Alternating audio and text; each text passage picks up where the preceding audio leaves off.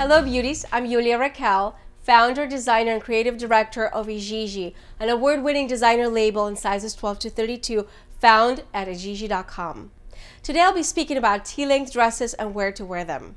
Now, T-length dress is defined by a hemline that hits somewhere mid-calf and is about 8 to 10 inches above the floor. Now, many women prefer to buy T-length dresses because they offer comfort, flexibility, versatility, and also helps you dance the night away.